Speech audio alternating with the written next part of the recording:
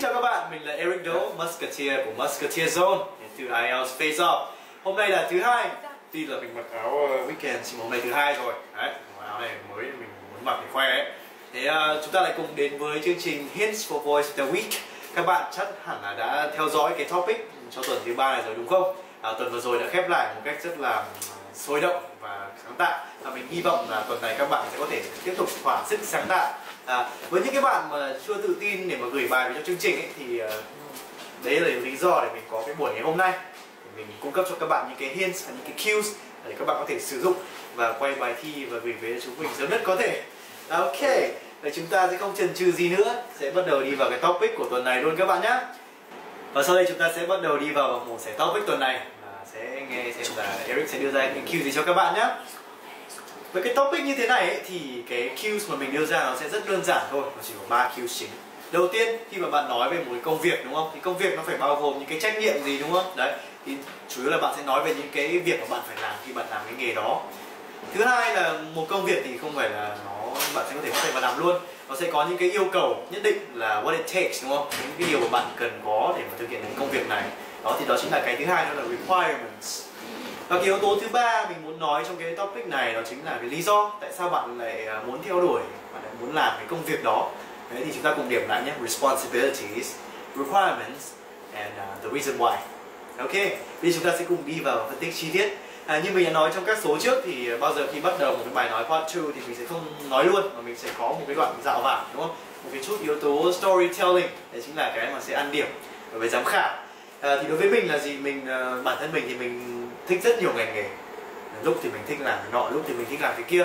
Lý do là bởi vì làm sao thì nó cái nào nó cũng rất là hấp dẫn cả. Đấy. Thế nhưng mà mình sẽ chỉ nói về một cái chính thôi. Và cái này nó như kiểu là nó là cái tiếng gọi ở trong tim mình ấy. Đấy. Cái tiếng gọi nó là gì? Calling đúng không? Đấy. Khi mà bạn tìm thấy cái tiếng nói của mình ấy, tìm thấy cái khát khao bên trong mình, nó là to find my calling. Đấy, các bạn lưu ý không? Đó. Và ở đây thì mình sẽ nói về một cái calling mà nó có cái dư âm nhất. Đó. Thì cái từ dư âm ở đây là gì? Vang vọng, resonant. Đấy, resonant. Đó. Và cái nghề nghiệp mà mình muốn theo đuổi nhất đó chính là ca sĩ. Đó, các bạn thấy cái yếu tố chơi chữ ở đây không? Đấy, singer đúng không? Và mình lại có là gì? Calling, rồi là tính từ resonant đúng không? Vang vọng đúng không? Cái tiếng gọi vang vọng. Đó là làm ca sĩ. Đấy, thì cái yếu tố chơi chữ này thì nó cũng sẽ khá là impressive đối với giám khảo. Đấy, thì mình chỉ muốn point điều này ra thôi. Bây giờ mình sẽ đi vào cái cues đầu tiên đúng không? Cái đầu tiên là responsibilities đúng không? Thì cái việc làm ca sĩ nó bao gồm những cái trách nhiệm gì? Bạn phải có những cái gì nhá. Thì đầu tiên là mình phải muốn nhận xét là khi mà làm trong cái ngành âm nhạc ấy, thì nó không phải là trải thảm đỏ đúng không? Nó không toàn hoa hồng đúng không? Cuộc đời nó không toàn hoa hồng. Thì cái cấu trúc người ta sẽ nói như thế nào? Okay, being in the music industry is not all roses, đúng không? Tức là cái việc ở trong cái ngành âm nhạc ấy nó không đơn giản như bạn nghĩ, nó không đơn giản như mọi người vẫn thường nghĩ, nó rất là phức tạp. Đấy. Tại vì sao? Tại vì cái competition ở đây, cái sự cạnh tranh ở đây nó rất là khốc liệt, đúng không? The competition is fierce. Đó, mình thích dùng cái từ fierce hơn là từ competitive. Đó.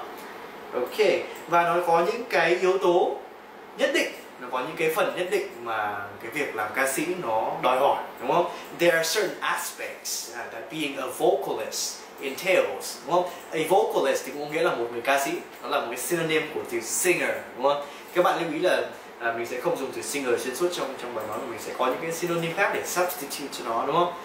Rồi, ví dụ như là gì nhỉ? Những cái aspect gì nhỉ? Ví dụ như là ta phải có kiến thức về nhạc lý đúng không? Bạn phải có knowledge về music theory này. Rồi là bạn phải cần rất là nhiều việc training đúng không? Luyện tập hát là gì? Vocal training.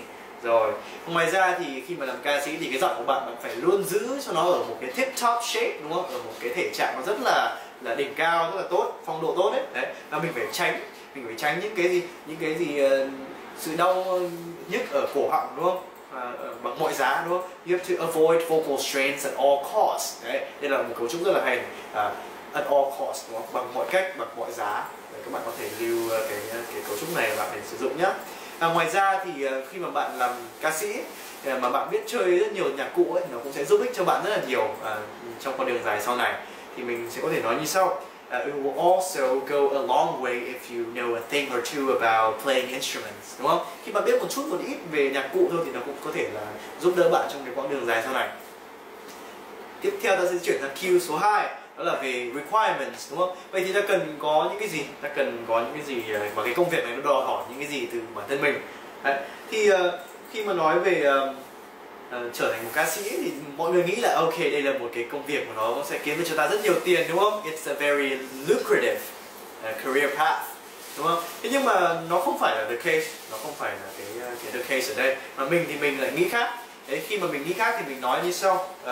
Moving on to talk about what it takes to be a songster, so to speak, most people think that this is a very lucrative career path, but I beg to differ, đúng không? Mọi người thì nghĩ thế này, nhưng tôi lại nghĩ khác. I beg to differ. Đó, mình sẽ sử dụng cái cấu trúc đó. It can be highly profitable, đúng không? Rất là profitable. Thế nhưng mà đối với điều kiện là gì? Provided là bạn phải make it all the way to the top, đúng không? Và bạn phải be among the best. Đấy, cái việc làm ca sĩ nó là như vậy. Rất nhiều người giỏi nhưng bạn phải là người gì? Ở trên đỉnh cao, bạn phải là ở trong những người tốt nhất thì bạn mới có thể gì? Kiếm được nhiều tiền. Đấy. Và ngoài ra thì khi mà bạn bắt đầu sự nghiệp ca hát thì bạn phải gì? Bạn phải đi tìm những cái show để biểu diễn, đúng không? Và show là người ta gọi là gì? Gig. Đó. Với cả âm nhạc thì người ta sẽ gọi là gig. Đấy. Và khi mà bạn biểu diễn thì nó sẽ là ở những venues, đúng không? Ở những venues như kiểu là bar này, hoặc là coffee shops này, hoặc là lounge, đúng không? Người ta gọi chung là music venues hoặc là venues in general. Đó. Thì khi đó thì bạn phải bắt đầu build cái brand image của mình, đúng không? Hình ảnh thương hiệu của mình, đúng không? Thì nó sẽ mất rất nhiều thời gian. Đấy, nên là cái việc mà trở thành singer nó rất là demanding, đúng không? Nó rất là đòi hỏi. Bạn phải thì bỏ một cái lượng thời gian và một cái công sức rất là lớn, đúng không? A great deal of time and effort into it. Đấy. Và kể cả khi bạn bỏ nhiều thời gian và công sức như thế thì bạn có thể thấy được một chút kết quả đó. You may see some if any progress, đúng không? Không phải là bạn cứ bỏ công bỏ sức bỏ thời gian là nó sẽ có kết quả đâu, nó còn phụ thuộc vào rất nhiều yếu tố nữa.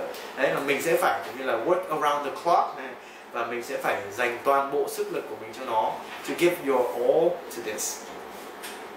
Và trên đó nữa, on top of that thì theo đuổi cái thành công trong cái ngành giải trí âm nhạc này thì nó thực sự nó là một cái là hit or miss, tức là sao? Là trúng hoặc là không trúng, tức là bạn có thể là make it all the way to the top như kiểu là Sơn Tùng, đúng không? Hoặc là bạn có thể miss, đấy, như kiểu là những anh Tùng khác chẳng hạn. Đấy, thế nên là nó thực ra nó có rất nhiều người giỏi, rất nhiều người ngoài kia nó là eminent singers, đúng không? Họ rất là tốt, thế nhưng mà chỉ một vài người thực sự thành công thôi. Đó.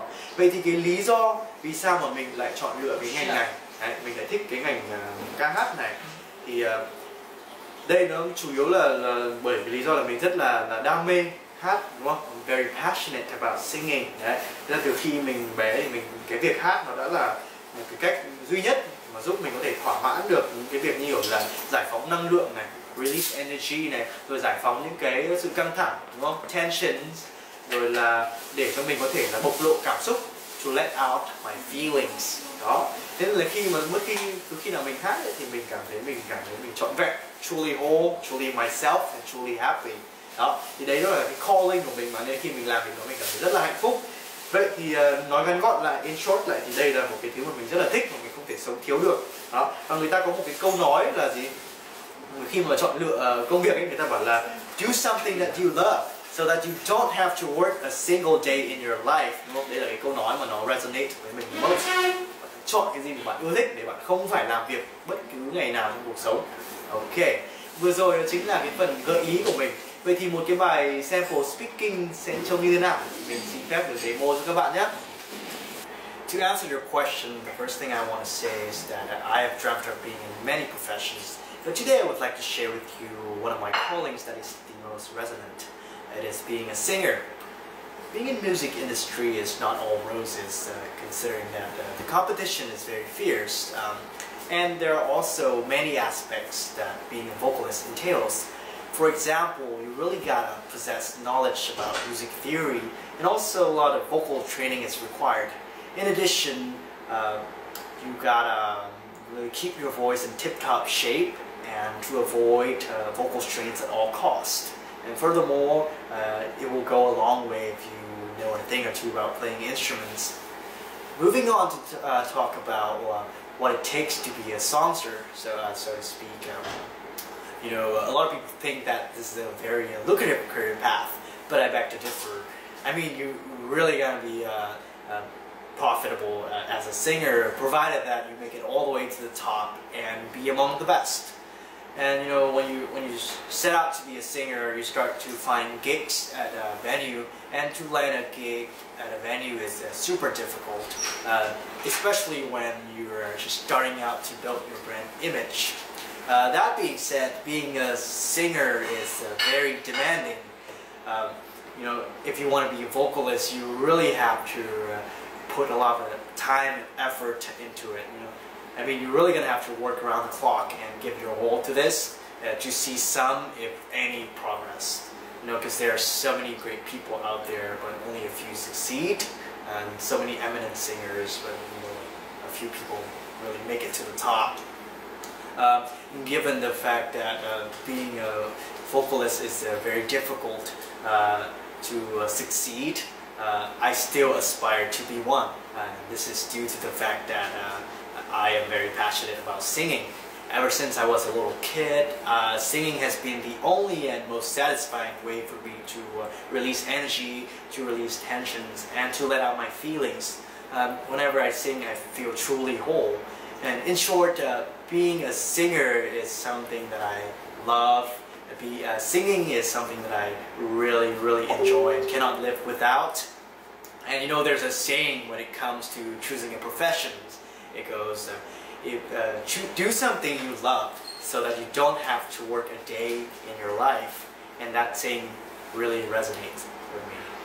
Vâng, và vừa rồi đó chính là cái phần sample speaking của mình cho topic tuần này. Và mình chắc chắn rằng là các bạn có những ý tưởng hay hơn, có những cái công việc khao khát mà nó danh giá hơn, và nó hấp dẫn hơn rất là nhiều.